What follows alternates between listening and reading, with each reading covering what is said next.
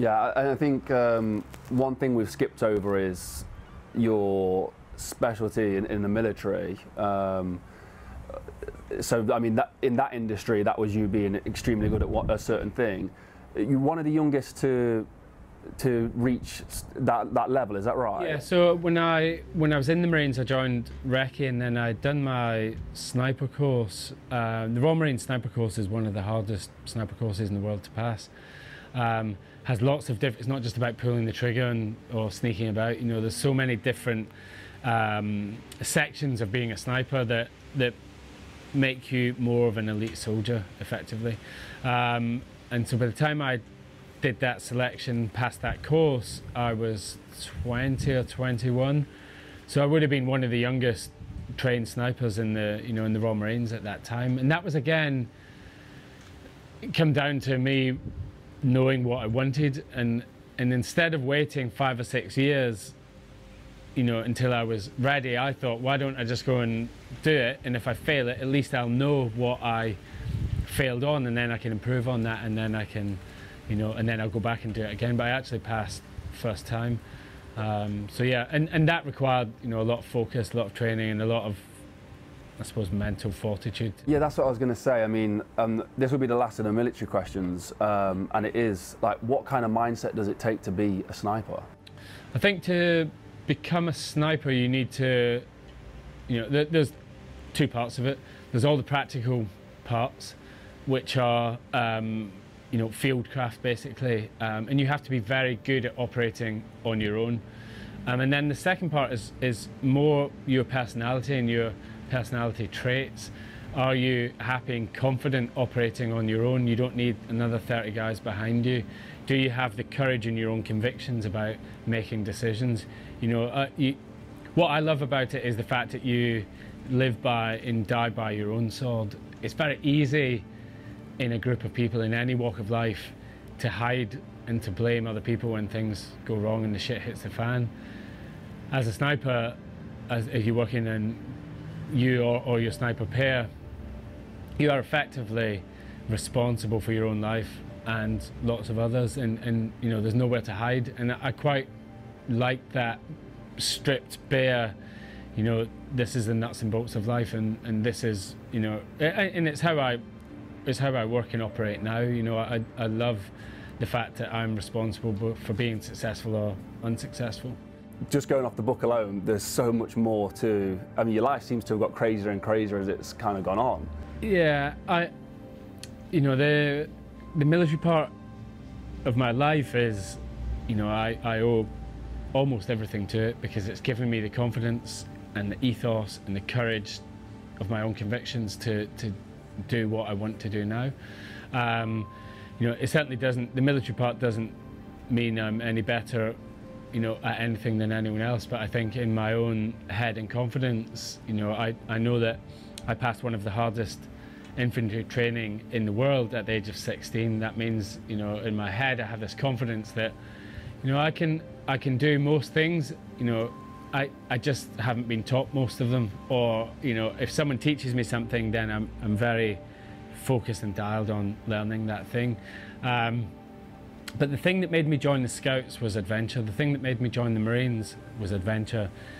And then after I left and I started messing around and went offshore, I then started to formulate this idea that I would then work in the outdoors.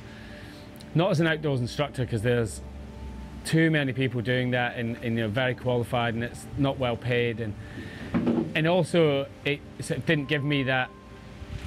You know, I didn't want to be taking groups out on the hill, and you know, I led a lot of expeditions in South America and all over the place with young adults, and it just, like, I didn't quite know television existed yet, but all these parts were starting to, like, slot together. I had all my training, that was ready. I was like ready for whatever job came my way. I'd spent all that time offshore getting ready for that. Had the confidence of my background in the military, so that was all done and dusted. And then someone asked me if I could get a film crew inside an active volcano for a TV program, and I was just like, yes, I can do that. And then it just, like, the penny dropped. I was ready. I didn't know what I was preparing for. But when that job opportunity came along, it then suddenly clicked. Everything clicked into place, from scouts right the way through, like over that 15 years to taking that job. And it, you know, it then, looking back on it, it was like, that's what I was preparing for.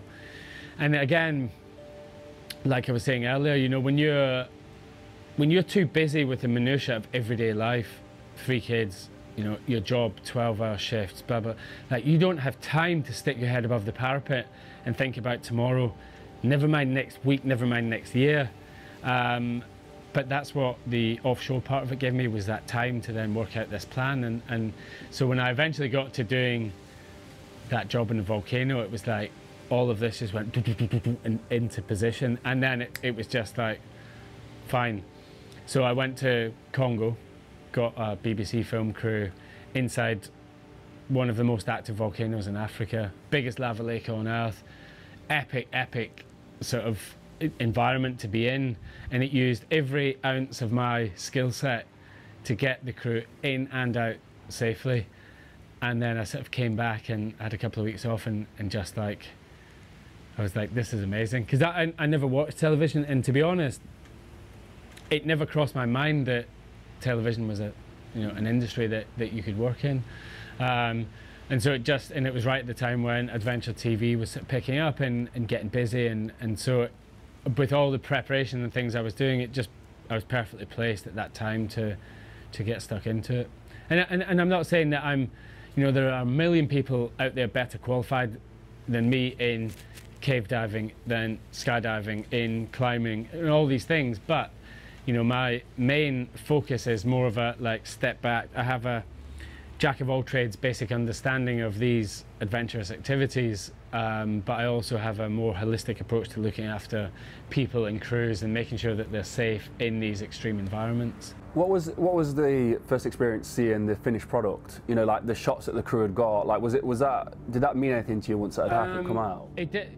Yeah, it did, because you know, you spend 3 weeks inside an active volcano risking your life to get all of this together, and it's all compressed into 8 minutes of footage, and you just think, how does that even compute? But I've been doing this now for 13, 14 years, so I understand the process now, and I'm much more involved in that process. You know, my job really is you know, with you guys, it's with the crew, it's everyone working together to get this end product, and whether that's in jungles or up in the high mountains of the Himalayas or way down in a cave system, you know, wherever it is on earth, or dealing with narcos in the jungles of South America, it's the same. It's about can-do attitude and looking after people.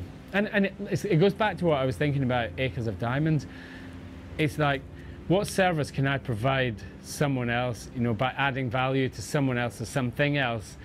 And it's like enlightened self-interest. You know, I get to do all these cool jobs, I get to gob off about it on social media and have cool pictures with cool people in cool places, but really, you know, you're helping other people achieve their goals and achieve their ambitions, and that, you know, that's quite important. Definitely, and I think, I mean, this is our thing that we do, but I think film and documentaries and stuff is some of the most inspirational stuff for people. It really can, like, perspective on volcanoes. I've not watched the piece personally, but you know, it really can make a difference. And obviously, that's an integral part that you're doing. It just doesn't happen if they haven't got someone who can do what you're doing. Yeah, and so I've worked a lot with investigative journalists. So during the Ebola outbreak in West Africa, which I talk about in the book, or chasing down tiger traffickers in Southeast Asia, or doing the narco stuff in South America. And these guys, using the medium of film and journalism, you know, have so, you know, they're giving a voice to, for example, tigers that don't have a voice, you know, and they're being slaughtered at a rapid rate of knots for luxury goods. So, you know, if you can find a way of telling that story and telling it effectively by, you know, film, then, you know, you have much more reach than you do any other way, I think.